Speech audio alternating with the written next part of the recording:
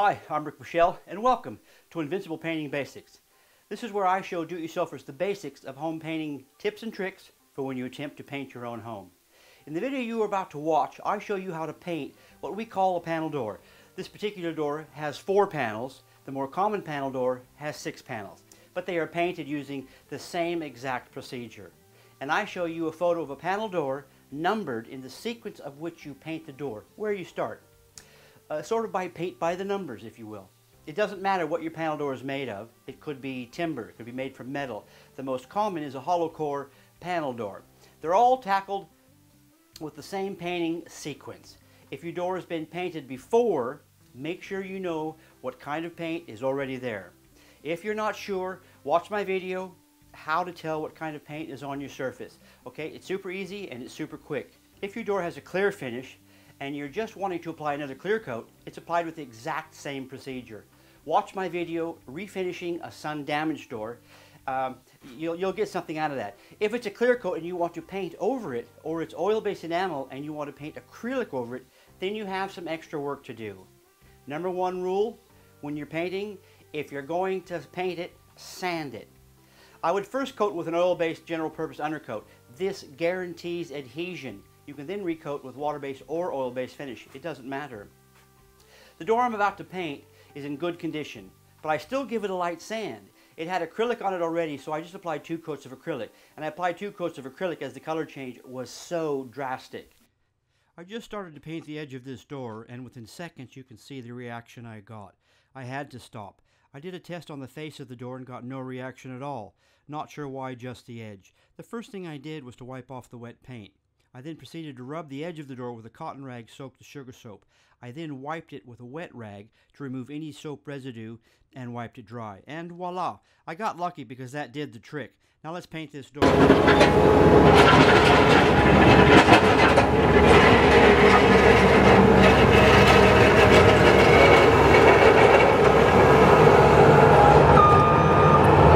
Now you don't want me to follow you down, do you? Yeah.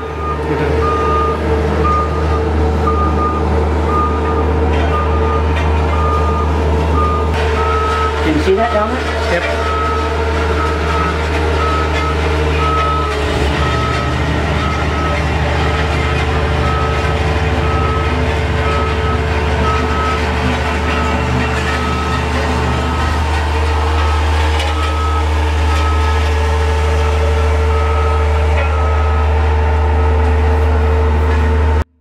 I found these drawings on the internet.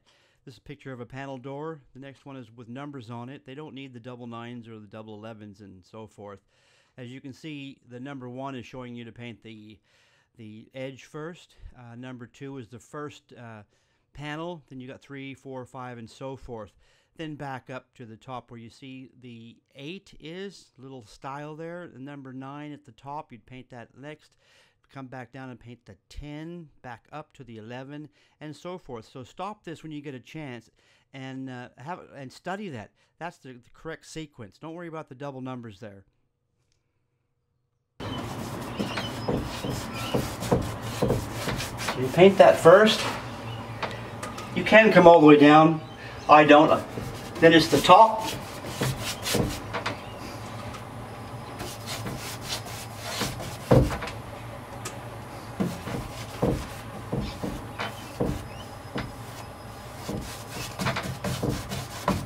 Okay, finish that off, lay it across. You lay your paint all the way across. Okay, bring down this style here, and you go past the end. Now before you paint this board, we're going to come down here now, Ray. Before we paint this board, we have to have this going up into there. So we'll paint that.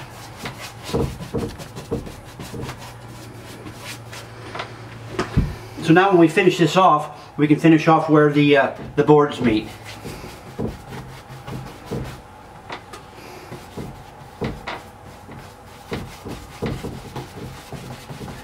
You'll also take note, guys, how I just slop it on first. because we're going to finish it off by laying it off with the brush. So here we go.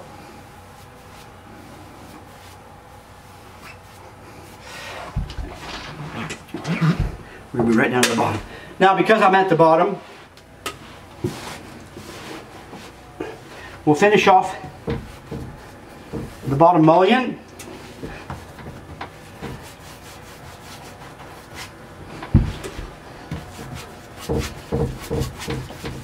Again, just throw it on, then tip the whole thing off.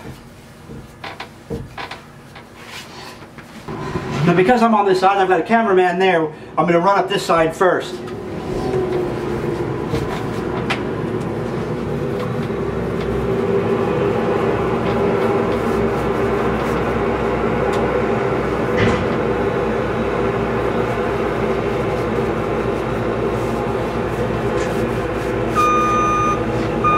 Tip it off.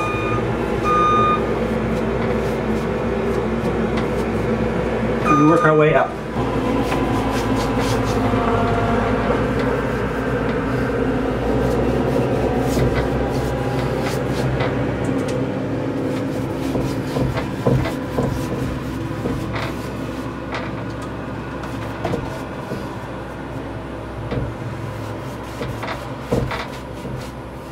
Tip it off.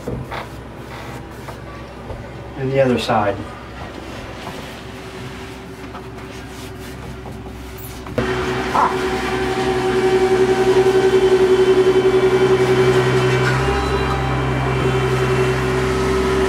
And just before you stop, always check corners.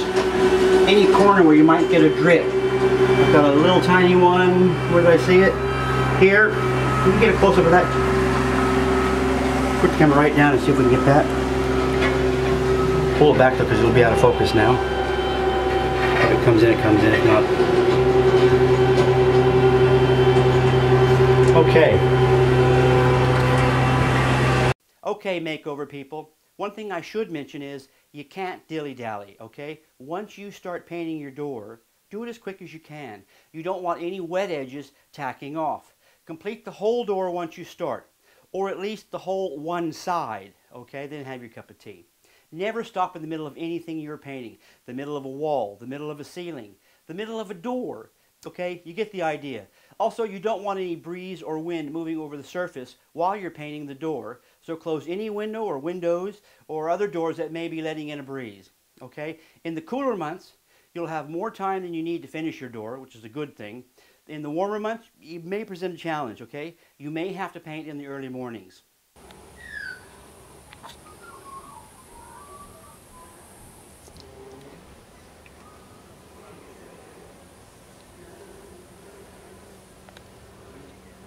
Easy peasy when you know how.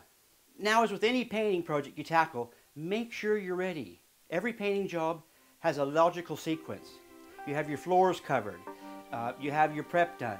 You have rags ready for cleanup mishaps. Hardware is taken off. Blinds or drapes have been taken down. Okay, you're ready. The paint is ready. Don't just dive in and start painting, okay? Think about it. Approach it logically and it will be easier, it'll be quicker, and it will have a more professional look. Now, make sure you subscribe if you haven't already, and share my videos with your family and friends that may be painting their own home, okay? They're going to thank you, and if you have any questions, then leave a comment below, and I'll get back to that as soon as I can. Now, so long for now, guys. I'm Rick Michelle, and this is Invincible Painting Basics.